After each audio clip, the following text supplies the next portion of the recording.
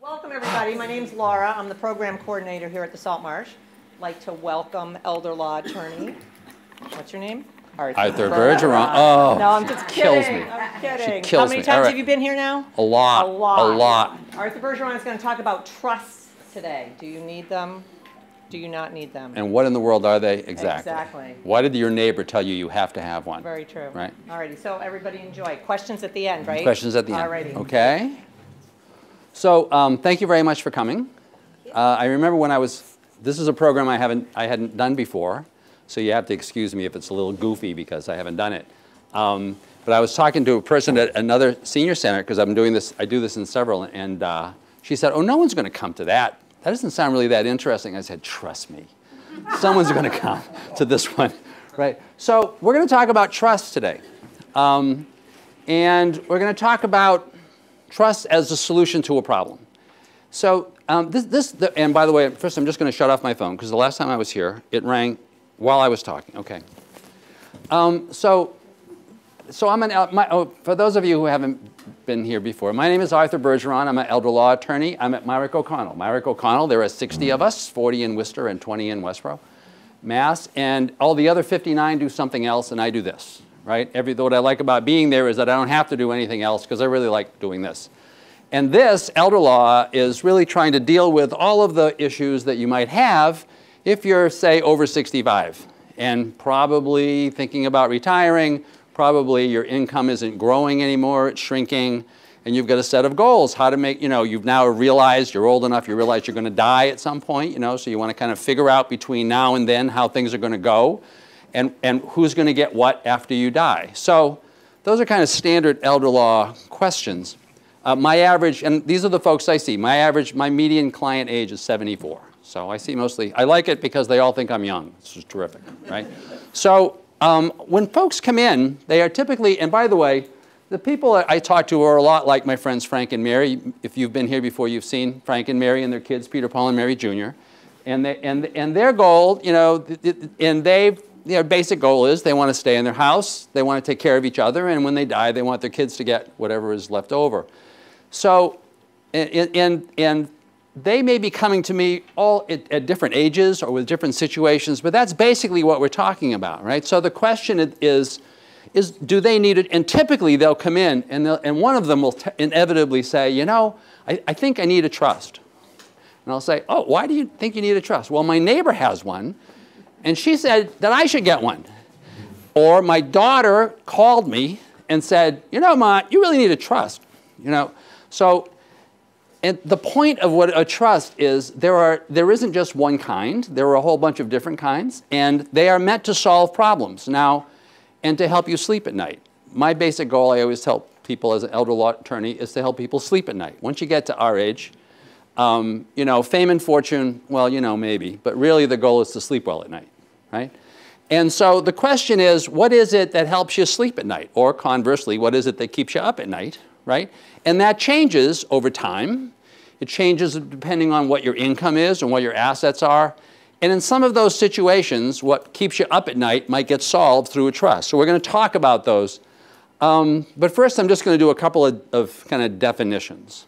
So everybody here, raise your hand if you've heard the term irrevocable trust. Well, look at that. What a surprise. So, and most of you have heard that term in relation to mass health-related planning in nursing homes. So there are revocable trusts, and we're going to talk about those later. But first, let me just talk about what they are. So there are revocable trusts, and there are irrevocable trusts. What does that mean? If I want to give one of my kids something, right, I have two ways of doing that. I can just give it to them, right? I can just hand it to them, and if they accept it, then that's a valid gift, and they get to keep it, right? And I can't get it back. And once I've given it to them, once I've had donative intent, the intent to give, and I've given somebody something, whether it's a dollar bill or a house, and they've accepted it, legally I can't get it back anymore. It's theirs, right?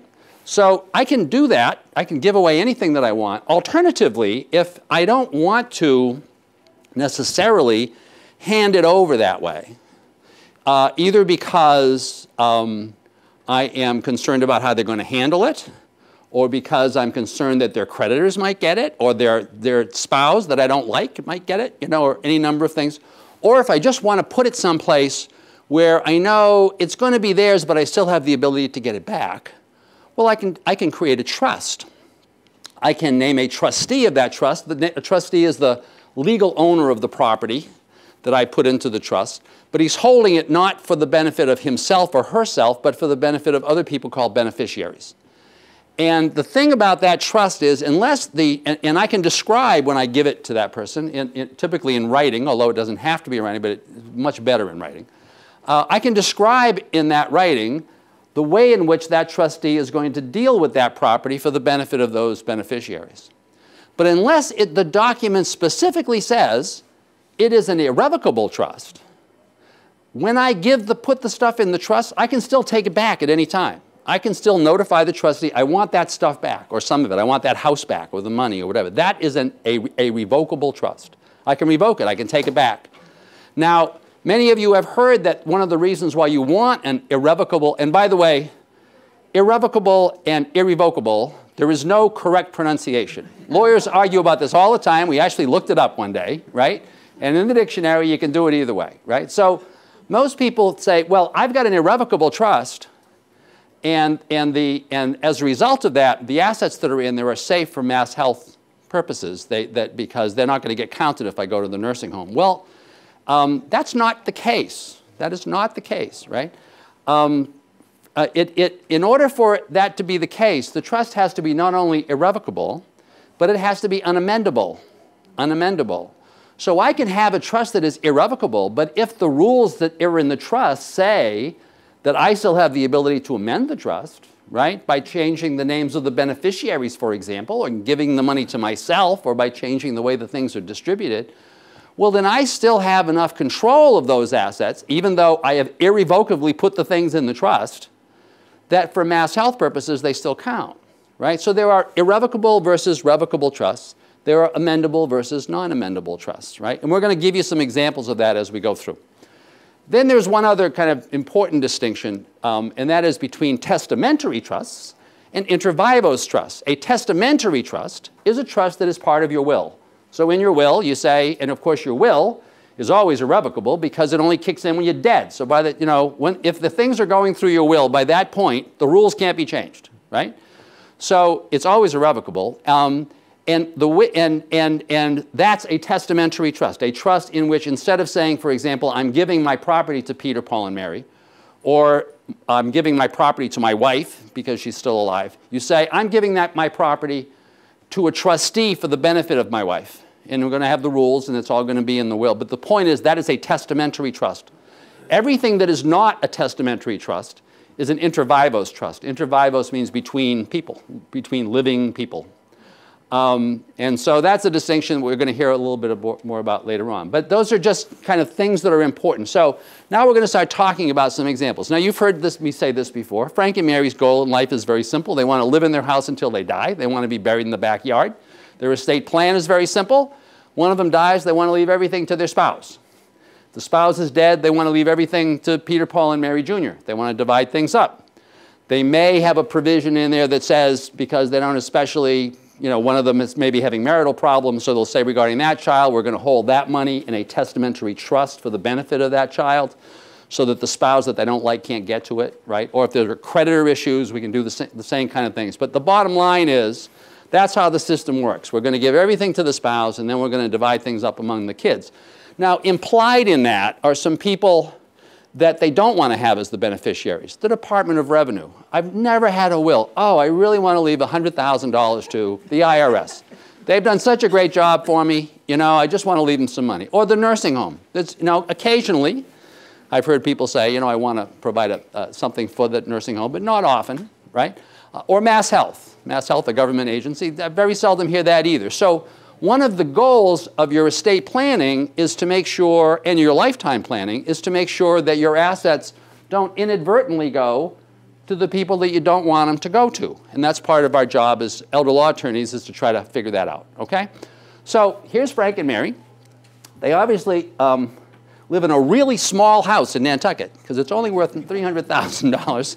Frank has an IRA, but I needed to use these numbers for reasons that will become clear.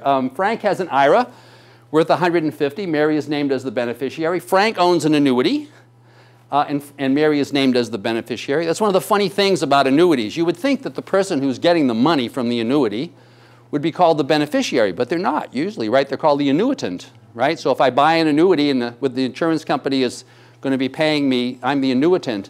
The person that gets it when I die is typically called the beneficiary. And they've got a joint savings account, right? $250,000. So their total assets are $800,000. And they're 65. And the reason why that's important for this example is that. So when people come in to me and talk to me and they're 65, they are not nearly as worried about Alzheimer's and dementia and nursing homes as when they come in and they're 85, right? Because if you're 65, your chances of getting Alzheimer's, which is the kind of the leading cause of dementia, are 1 in 9. When you're 85, they're 1 in 3. By the time you're 85, the reason for that, of course, is that people by the time you're 85 are already dead. If they were going to die of something else, you know, cancer, various things have already killed them. So kind of the people who are left are the people who are going to be probably getting dementia. So in this case, at age 65, they're not especially worried about nursing home issues, and therefore they're not trying to structure their assets accordingly. People will often say, I don't want to pay a dime to the government, you know, and I can buy into that. Well, obviously, as long as somebody's paying, I mean, that's what Donald Trump has always said, you know, and where are we? So, but the main thing is, if you're worried about paying it through the estate tax, the federal estate tax is never going to touch you. Well, not never, right? The federal estate tax, the minimum subject to estate taxation is over $5.4 million now. And if you die and your spouse is alive and you haven't used that exemption, your spouse gets it. So when your spouse dies, their exemption is $10.8 million, right? So that applies to some people, but not a lot, right? The Massachusetts estate tax, however, starts taxing you when the assets are more than $1 million. So you may have a concern about estate taxation if you've got assets of more than $1 million. In this case, Mary and Frank don't, so they're not really worried about that. So why then, what would they be worried about? Typically that. They're saying, and this applies to younger people, and still to people, typically if they're 65, they're saying, well, we want to avoid the probate process. What is that exactly? So probate, the purpose of the probate process is to make sure that if you die owning something, we can figure out, we meaning the rest of the world, who owns it then, right? So if you die owning something in your individual name, then the probate process is designed, among other things, to figure out who owns it. Now, there are two possibilities in that case. Either you have a will or you don't regarding probate property. If you have a will, then the probate court's job is to make sure that the people who are named in the will get it in the shares in which you've named them, with a very few exceptions, which we won't go through. If you have no will, then the probate court is going to simply apply the will that has been written for you, which is called the rules of intestacy. There are a set of rules regarding what happens to the property of a dead person if they have no will, right? And among other things, in the case that we've been using, if Frank's goal is to leave everything to Mary, and both of their goals is then to leave everything to the kids, that's exactly what happens if you have no will. So it may be that for Frank and Mary, they don't even need a will, because the exact same thing is going to happen. Now, often people will say to me, oh, but I have a will so that I can avoid probate. Oh, no. Oh, no. If you die owning something in your individual name, right, you're going through probate. The only question is who gets the stuff at the end. If you have a will, it's one set of rules. Otherwise, it's this standard other set of rules, okay? So they may have an interest in avoiding the probate process. So let's go back to this example. So that's what Frank and Mary own, right? And that's how they own it. They have their house jointly, their savings jointly. Frank has that IRA. He's named Mary as the death beneficiary, and Frank has the annuity. If Frank dies, does there need to be a probate here of Frank's assets? Raise your hand if you think there needs to be a probate. Raise your hand if you think there doesn't need to be a probate. You folks win. There doesn't need to be one because Frank doesn't own his house individually. He owns it jointly with his wife. And what that means legally is that each of them owns 100% of that property. If one of them dies, their interest simply evaporates, leaving the other one as the sole owner of the property. And so there's no probate necessary because we know who owns it. Same thing with the savings account. Frank's IRA isn't really owned by him. He thinks he gets these financial statements and he thinks it's his money, but it always says at the top, custodian for, right? So the institution that's holding the money is actually the owner of that money. They just are required to give it to you in certain cases. And then if you've been good, you've filled out a death beneficiary form that says where that goes when you die, and therefore it doesn't go through probate. Similarly with annuities, I have never seen an annuity that doesn't have a pay on death or a death beneficiary provision in it. So if Frank dies, there's not going to be a probate. If Mary dies, though, there may be, and we're going to talk about that in a second. So the reasons to avoid probate. The reasons to avoid probate. There are two. One, it takes time from the time you die until the assets that you have can be distributed, right? Whether distributed through your will or through these rules of intestacy. The reason for that is that when you die, the probate courts, one of their jobs is to make sure the right people get the money. Their other job, though, an important one, is to make sure that the creditors get paid. So none of the kids can get any of the money or the assets that are going through probate until the creditors have been paid. How can you tell if they've been paid? They have 1 year from the date of your death to file a claim in the probate court. Now, from the perspective of most of the world, that's called a short statute of limitations, right? So if I were to run over you today, if I hit you with my car, I ran over you with my car, and you get injured, and I lived, you would have 3 years to sue me. That's the statute of limitations. After that, you no longer have the right to sue me.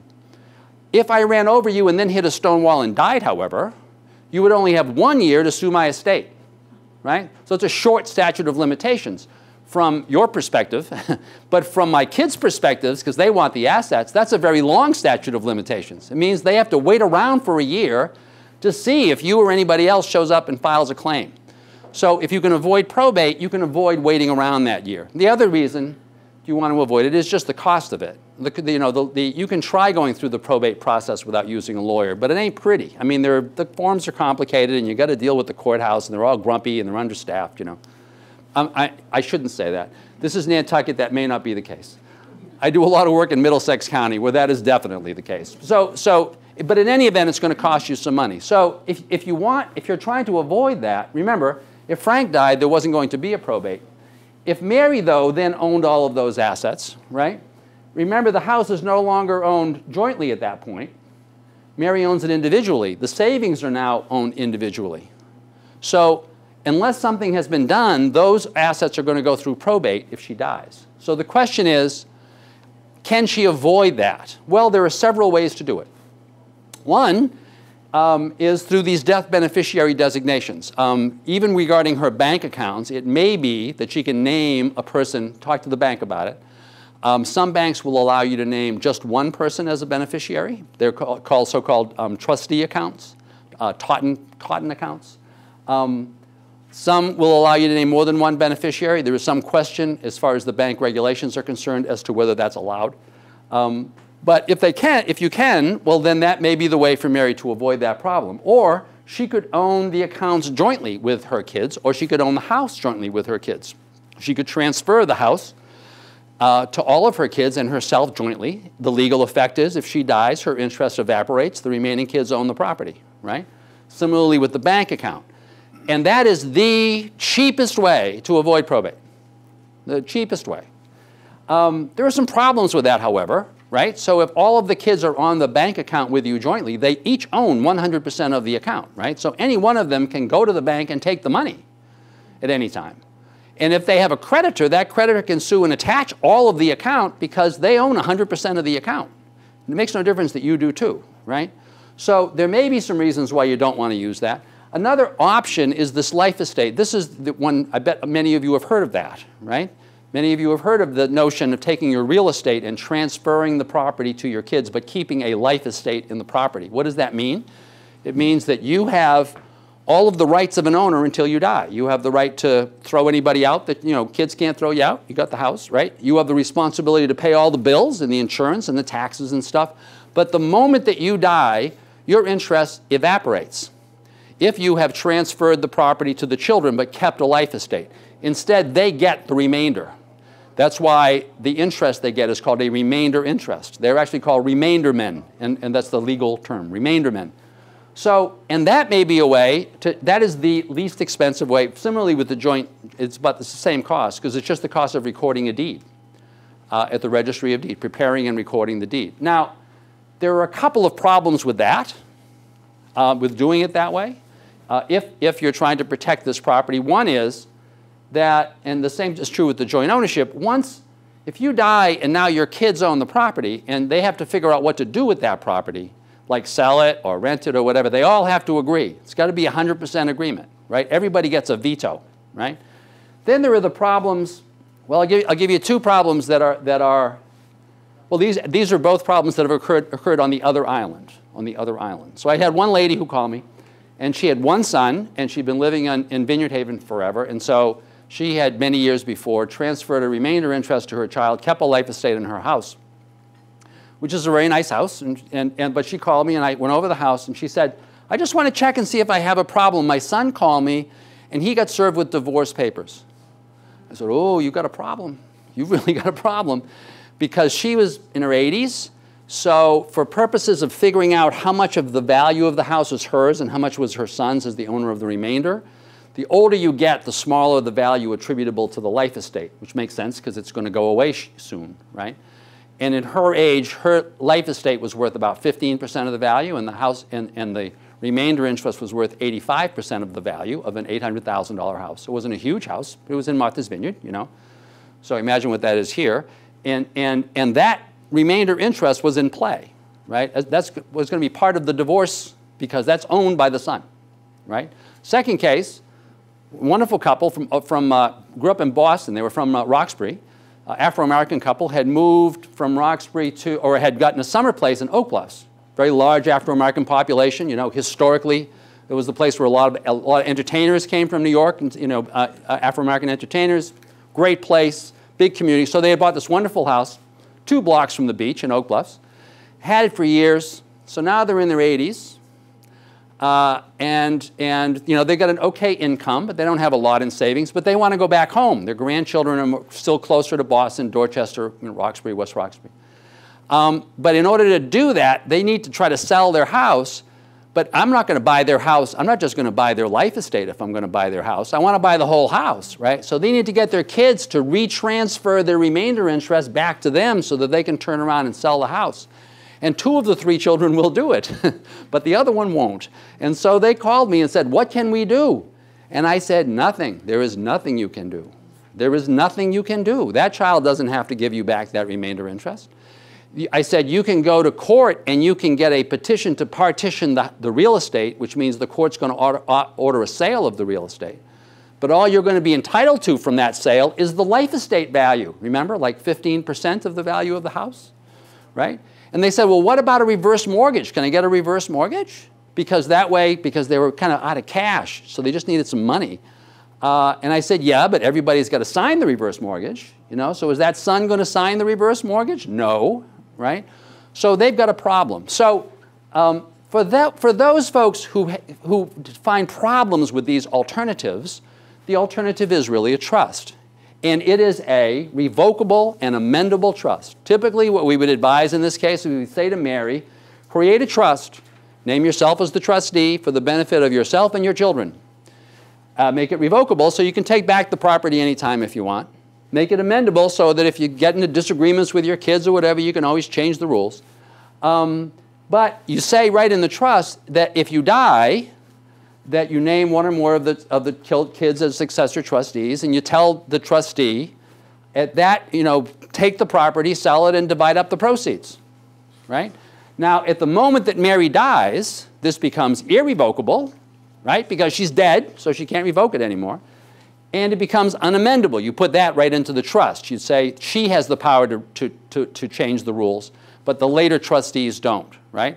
And that will allow Mary to avoid the probate process, okay? It was, and many people will do this even when both spouses are alive, just because they want to take care of it, but more often when one spouse has died, because people realize that, like in this case, when one spouse dies, there is no probate. So they don't care about doing this to avoid probate until you've got a single person, okay? So now we're going to go back and take Frank and Mary. And they're the same age, they're 65, so they're still not worried about nursing homes. But look, their assets went up, right? So their house is still only worth $400,000, but they've got some cash now worth $550,000. Their total value of their assets is $1.2 million. So now they're over that $1 million threshold, that $1 million Massachusetts estate tax threshold. As a result of which, if Frank dies first and leaves everything to Mary, because remember that's the plan right now, there will be no estate tax because there's a 100% marital deduction. But if Mary becomes the sole owner of the assets and then she dies and she has $1.2 million in assets, remember Frank died and there was a 100% marital deduction. But if Mary's got those assets and she dies, there will be a tax of $49,040. Now that is not a huge tax, right? But remember, if his estate had been $1 million, it would have been 0. So the cost of being over by $200,000 is $49,000, effectively a 25% effective estate tax. By the way, the estate tax on the first dollar over $1 million is 40%, right? And it stays at 40% until you get to about $1,120,000, and then for reasons that I won't go through, it drops to like 6.6%. So this is especially important and saves a lot of money marginally for folks who are pretty close to $1 million, between $1 million and $1 million and $1.5 million. So the question is, can you avoid that? And the answer is yes. The way you do that, once again, those are the assets. And if you're trying to do estate tax avoidance, then what you want to do, to understand this, you need to understand what we've talked about before, that everybody, in addition to having the ability to give their spouse unlimited assets, has the ability to give anybody else up to $1 million before there's any tax that gets, estate tax that gets charged.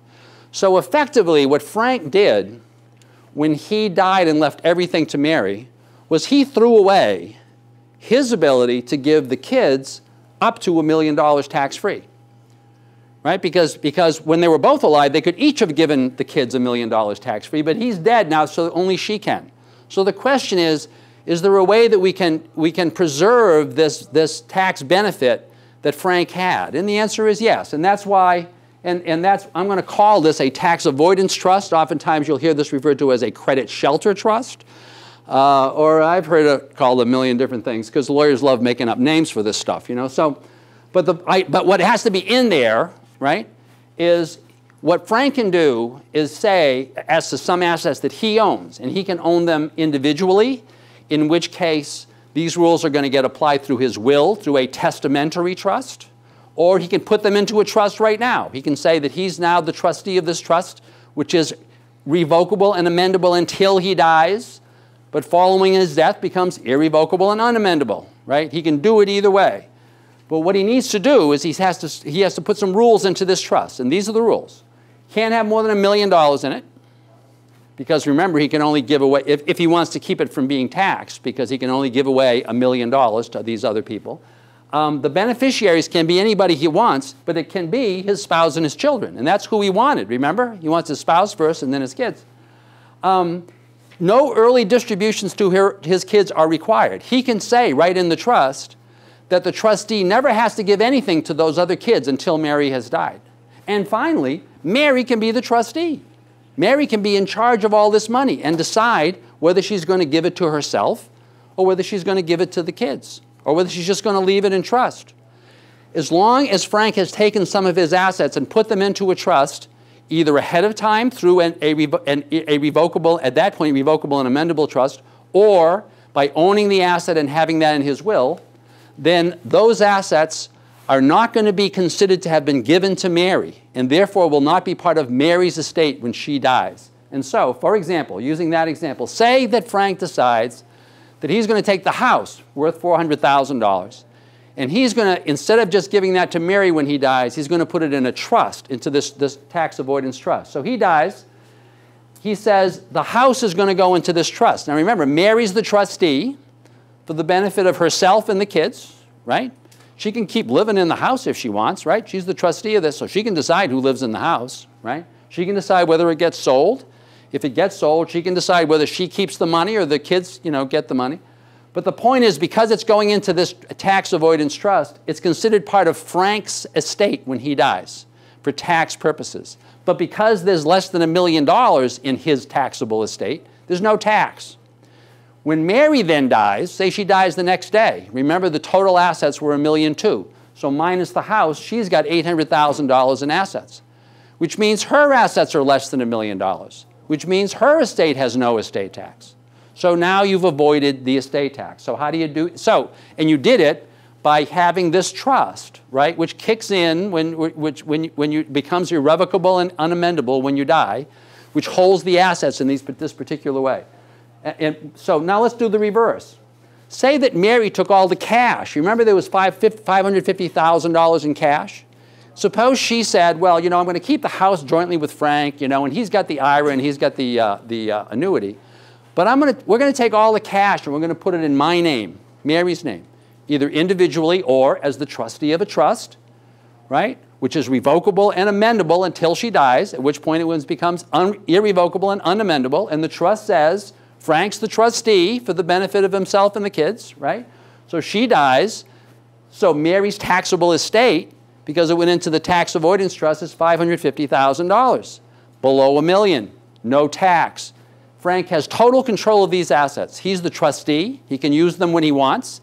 He would, if he takes them all into his own name and then dies, they're going to be part of his estate, though.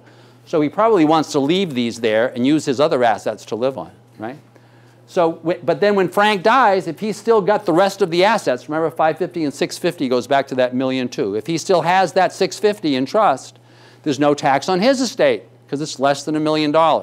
See how that game gets played? I hate to call it a game, but this is, you know, you've heard this. Before people were worried about nursing homes, they were worried about this, and this was the way to deal with it, okay? So, now we got Frank and Mary, and we're back to $800,000, right? Except now they're 85. They're not 65. So now they're worried. They're a little bit worried. What happens if Mary goes into the nursing home? What am I going to do? Am I going to spend a lot of money here? What, you know, what happens? And is there something that we can do? Don't I need a trust? Don't I really need a trust? And inevitably what they'll tell me is, I was told I have to transfer my assets into an irrevocable trust and wait 5 years. And that's the only way I can protect the assets. Wrong, wrong, wrong. And that's what we're going to talk about now, as long as you're married and you're both alive. Now, some of you who have been here before have heard this before, so this is your refresher course, okay? This is Mass Health 101. So if Mary needs nursing home care, and they've got the assets that I showed you, Mary can qualify for Mass Health, but only if she has less than $2,000 in countable assets. The home is not countable, but it is liened if she qualifies for Mass Health. So once she has nothing but the home and she's spent down all of her money, she can qualify for Mass Health, but Mass Health will then put a lien on the house in order to get repaid following her death. So that's if it's just Mary. However, if Frank is still around, Frank can own the home. If she transfers it to him, he can own the home, as long as if it's his residence, as long as it has an equity of less than $828,000. And if the equity, by the way, is more than $828,000, a not uncommon occurrence around here, what I typically advise people to do is, at that point, that's when you want a reverse mortgage. You want to do a reverse mortgage or some kind of line of credit so that you can pull some of the equity out of your house by turning it into cash in order to get it under $828,000. Because if it's over $828,000, you're in big trouble, right? Because then it becomes a countable asset and has to be sold, right? So he can own the home as long as it has less than $828,000 in equity, right? He can have other cash or cash equivalent assets of up to $119,220. And most importantly, he can have infinite income. He, as the spouse at home, can have infinite income. By the way, once Mary has qualified for Mass Health, her income, in this, if it was Social Security or pension or whatever, will go to the nursing home. And Mass Health will pay the difference between that amount and whatever the nursing home bill is, right? So the main thing is here, Frank can have infinite income. So if Mary goes to the nursing home, all she has to do is transfer all of her assets to Frank. She doesn't have to have $2,000. She can get down to zero. Transfer all of her assets to Frank. Frank then takes all of the assets that would put him over that $119,220 figure. Remember, the house is worth, in this case, less than $828,000, so he doesn't have to think about that. He takes all the money that's worth more than that, and he buys an annuity, a specific kind of annuity, an annuity that calls for equal monthly payments over a term that is shorter than his actuarial life expectancy. As long as he does that, the purchase of that annuity in any amount, can be $1 million, right, is a legitimate conversion from a taxable asset to a non-taxable, or to a non-countable, or not from a countable asset to a non-countable income stream. And remember, Frank can have infinite income. Infinite income. So the day after Frank buys that annuity, Mary can qualify for Mass Health. Right? So in this case, Frank's actuarial life expectancy, if he's 85, is 5.84 years. Why do I know this? There's a magic chart. Everybody goes by the same chart. No matter how sick or well Frank is, that's his life expectancy at 85. So as long as he buys an annuity that calls for equal months, say a 5-year annuity or a 60-month annuity calling for equal monthly payments over his lifetime. So that's going to be, say he's got, you know, $400,000. Remember, the house is worth $400,000, so he's got another $400,000 in assets. So $400,000 divided by 60. So the payment's going to be, what, $10,000 a month? It's a big payment, right, that he'll get over those, no, less than that, a couple $1,000s a month. For that period of time. But as soon as he's bought that annuity, Mary qualifies for Mass Health. You with me so far? And I'll just mention here, people are saying, but wait a minute, what about that 5-year look-back period? Right? Everybody's heard of the 5-year look-back period. 5-year look-back period never applies to transfers between spouses. So Mary can give things to Frank today, and tomorrow she can qualify for Mass Health. Okay? So the problem, though, is what if Frank has died? Because remember, Frank was going to leave everything to Mary. And now Mary has got all those, and now Mary needs nursing home care. And she's got all those assets. Because it's not a joint house anymore, it's just hers. All the money is hers. She's got $800,000. Now she has a problem. She's really got a problem, right? Because she's going to have to spend down all of that money in order to qualify for Mass Health. Then she can own the house, but Mass Health is going to put a lien on it. That is the only case where if Mary, oh, I'm sorry, I'm jumping ahead of myself. I'm going to go back to Frank for a second. So remember, we transferred everything to Frank. Mary's in the nursing home. But Frank wants to make sure that if he dies, Mary's still going to be safe. So what he does is he changes his will. Remember now, he owns all the assets. And he says, instead of leaving things to my wife, I'm going to leave things in a testamentary trust for the benefit of my wife. I'm going to name my kids as the trustees, right? It's a testamentary trust, right? It's part of the will. As long as he does that, whatever he dies owning remains safe and is not countable and is not lienable, even though Mary's in the nursing home, or even though she's out and later goes into the nursing home. Those assets never get counted. What he would have done with the annuity, by the way, is he would have said on his annuity, when he bought the annuity, he would have named his kids as the beneficiaries, or he could have named the same trust for the benefit of his wife as a beneficiary. And if he did that, upon his death, all the assets would be safe.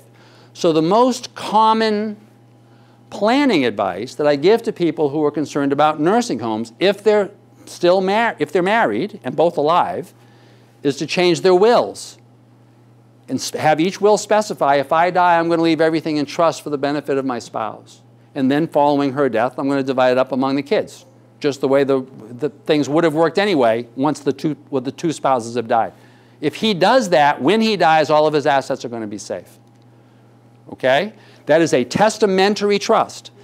And by virtue of it being a testamentary trust, when he dies, it becomes irrevocable and unamendable, right? Irrevocable because he's dead, and unamendable because he's dead. And it can't change your will after you're dead, right? And that ends up protecting Mary. So, Mary's options. If Frank had died and not done that, and Mary had simply inherited all the assets, Mary's only options are to get rid of these assets in some way if she wants them to not be counted by Mass Health and wait 5 years. There are two ways of doing that. Oops.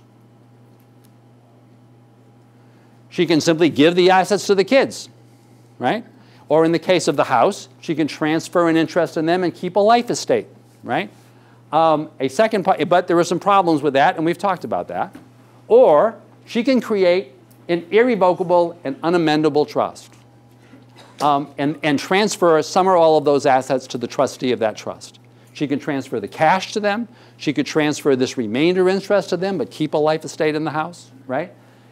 If she does that, though, she cannot have control of any of those assets, as opposed to remember the trust that we talked about, the tax avoidance trust, where when one spouse dies, there's a trust for the benefit of the other spouse, but the spouse can be the trustee. Can't be the case here. Has to be one or more of the kids could do it, but she can't have any control. She can't have the ability to govern any of these assets.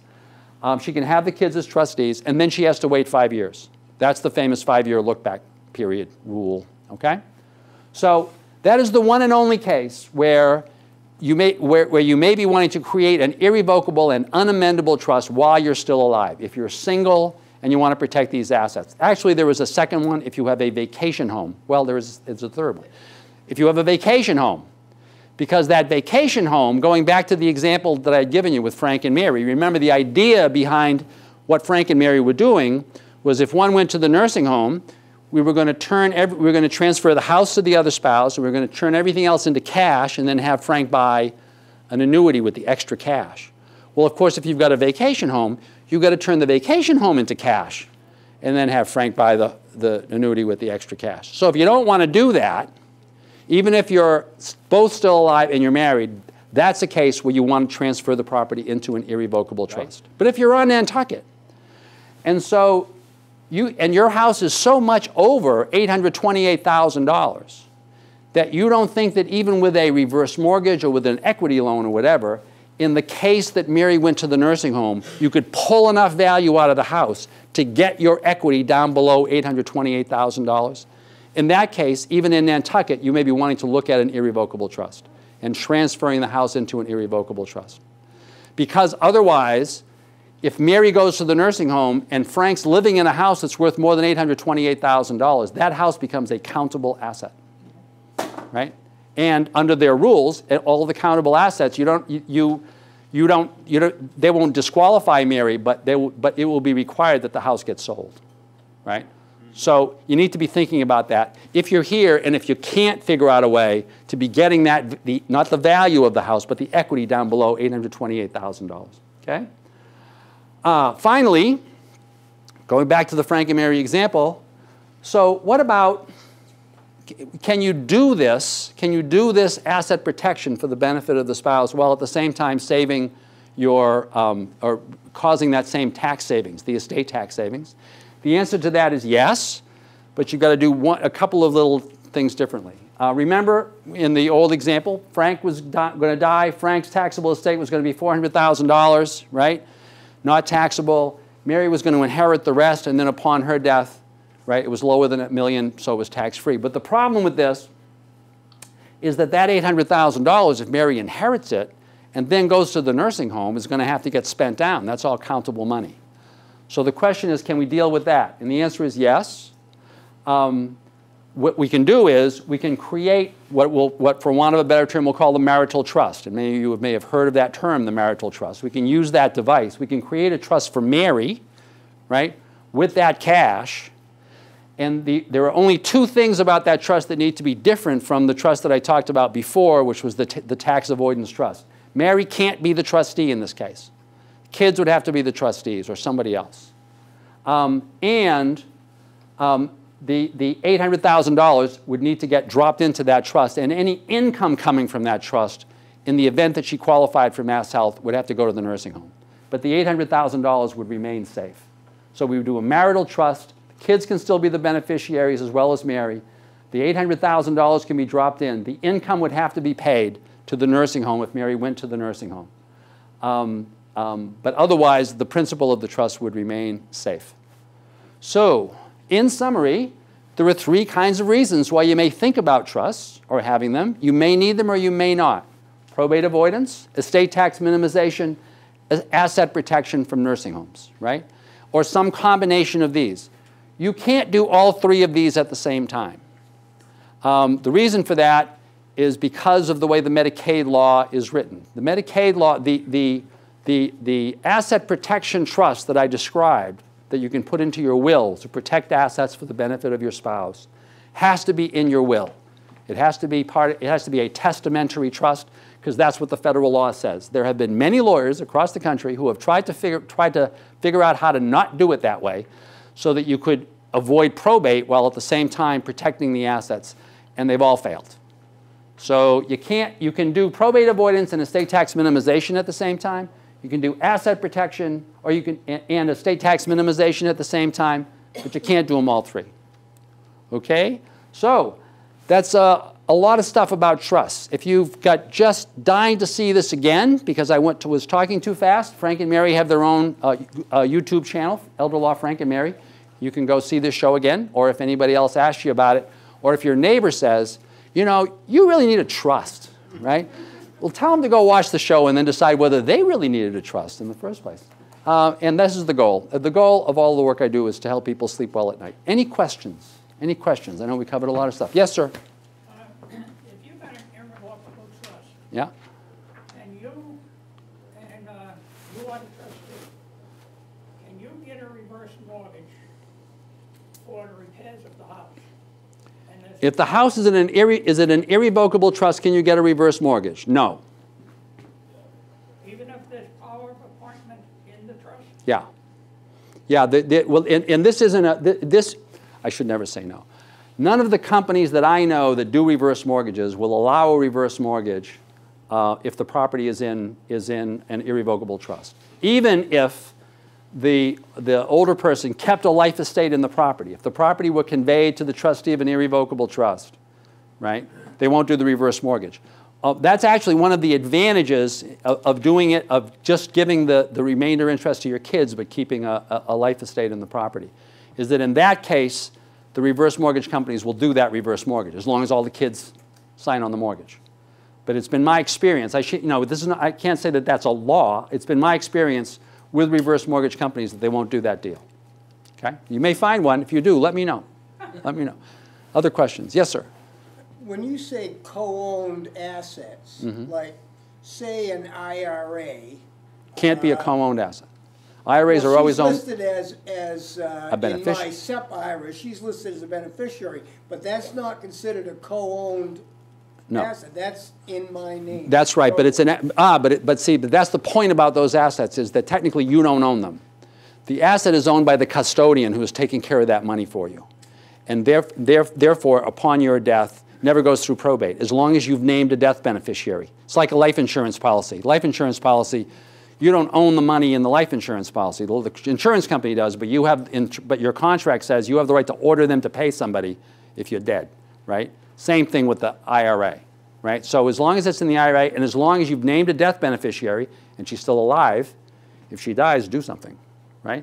I had that problem. I had a couple that divorced, and the wife got rid of the husband as the beneficiary, obviously, but forgot to name anybody else, and then she dropped dead on the train, actually, worked at State Street Bank, dropped dead in the train, and so now all those assets became probate assets. And her father was still alive and had dementia. This is one of those classic, you know. And so all the money ended up going to a nursing home in Washington State because he couldn't qualify for Medicaid because he inherited all this money because she hadn't changed her death beneficiary. That's a long answer to a short question. Is that helpful? Yes, ma'am, and then you, sir. Yes, ma'am.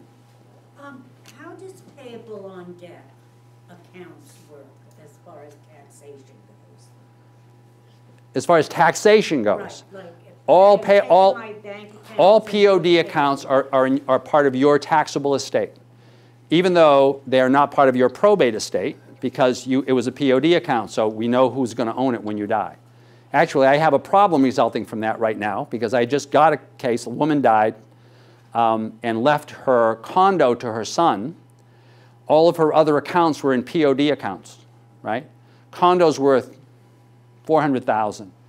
The POD accounts were worth $800,000 actually. Total's $1.2 million. So there's going to be a tax, and the statute says that the personal representative has to pay the tax because the house is going to have to go through probate, right? So the probate's going to the tax is going to get paid by the estate, but the estate only has the condo. So effectively, the child who inherited the condo is going to be paying all of the tax. And that child has the right to assert to sue the others to get contribution for that tax. But good luck, you know, because the tax divided among the other 9 people is only, you know, $5,000 or $10,000 a person or whatever. But anyway, so if it's a POD account, It's not part of the probate estate, but it's definitely part of the taxable estate because you control any asset you control, including life insurance, right? Life insurance proceeds, unless you've done some special things, put them in an irrevocable life insurance trust, different kind of trust, are all part of your taxable estate. Other questions? I'm sorry, I had a, yes, sir. What happens if you relocate to your daughter's home in another state? Does the trust have to be totally rewritten? Is this null and void, or? The question is what if you relocate to another state? That's going to depend on, that sounds like a lawyer answer, that's going to depend on the laws of that state, right? As to real estate that you leave behind, right, that Massachusetts trust is going to remain valid. It needs to be a Massachusetts trust, right? As to the cash that you bring with you, right, chances are that trust is still going to be valid in that state, but whether it is or not is a matter of that state's law. So you're going to want to go talk to a lawyer there to find that out. Is there a trust that's universal throughout the country? Is there a universal trust? No. Sorry about that. Just because legislatures have the ability to change those rules. Okay? Are there any other questions? Yes, ma'am. I have a revocable trust. Yeah. I'm widowed. Yeah. My only worry is to save my property from the island home. Should I put that in an irrevocable? That's exactly this. So the question is, that's the classic case. That's right. You're widowed. You have a revocable trust, which you did for estate avoidance or for probate avoidance purposes, probably maybe a number of years ago, right? But now the issue is, what if you need to qualify for mass health? And the answer is, you have two possibilities. You can either, you have three. You can transfer the property to somebody, keep a life estate, transfer it to your kids or whatever, or transfer it to an irrevocable trust and also, keep an interest in the property, right? And the reason why you want to keep that interest in the property, by the way, is to make sure that when you die, the tax basis in the property jumps to the date of death value. You don't want to end up in a situation where you give your kids the property with your tax basis, especially if you're in Nantucket and you've owned the house for a long time. So that's another. The third possibility is you can get remarried. Nobody ever takes that one. I've suggested that to so many people. I say, just find somebody, anybody. I don't care. It could be a long distance. They'll probably pay you for it. Somebody, some lucky Ukrainian, will just be delighted to marry you, right? Okay. Is that a proposal? That's how much is that house worth? Any other questions? Any other questions? By the way, I'm going to mention one other thing. By the way, speaking of this tax issue, so the next presentation I'm going to be doing, I'm going to be talking about the conflicts between what your goals may be in terms of trying to have an estate tax or a plan that avoids estate tax versus a plan that protects your house in terms of mass health versus a plan that avoids the income tax, right? And I'm going to talk about that for a while. I'm just going to mention this now because I know from having dealt with quite a few people now in Nantucket that a lot of people, especially if they've had their property for quite a while, put their properties in so-called QPRTs, QPRTs, Qualified Personal Residence Trusts. These were very popular. They're still illegal. And the purpose of them was to try to make sure that you avoided having your home be in your estate for estate tax purposes. And the way this game worked was that you would have a trust that you would transfer the property to, and then you would basically lease the house from the trust for a period of time, during which time you would slowly give the value in the property away to your children. And the goal was that the property, if you died, would not be part of your estate for estate tax purposes.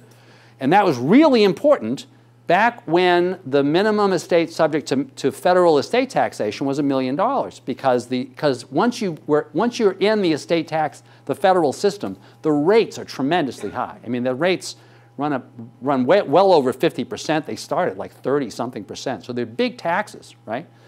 But of course, that has become pretty much an irrelevancy now because the minimum subject to taxation has become so high. So the amount that you save by simply avoiding the Massachusetts estate tax is really very small. Once you get past that first $1.3 million, as I mentioned to you, the initial rate after $1,120,000 is like 6% or 7%.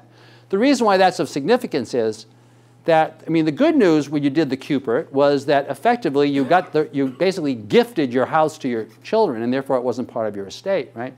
The bad news is when you make a gift of appreciated property, property that you bought for a lower amount that is now worth more, that you're giving that person your basis in the property, right? So if you bought your house 20 years ago here for, I'll give an example from Siasconset, a small place in Siasconset for, you know, $200,000, and it's now worth $2.1 million, right? And you put it in a cupid, right? When you die, your kids are going to have a basis in that property of the $200,000. And when they sell for $2.1 million, they're going to pay a capital gains tax on the difference. And that's a big number. And that's way more, a number that's way more than what they would be paying in estate tax if the property were still in your name when you died. You'll pay an estate tax, but the basis, the magic about when you die for capital gains purposes is the basis of the property jumps to the date of death value. So the kids in that case sell the house and they sell it capital gains free. So if you think that your kids are going to need to sell your house after you die, you do not, and you bought it a long time ago, you do not want it in a cupid. You want to be able to pick up this step up. But we're going to talk about that more next time. So anyway, that was today. Thank you very much for coming. I really appreciate it, and we'll see you in a couple months. Thank you.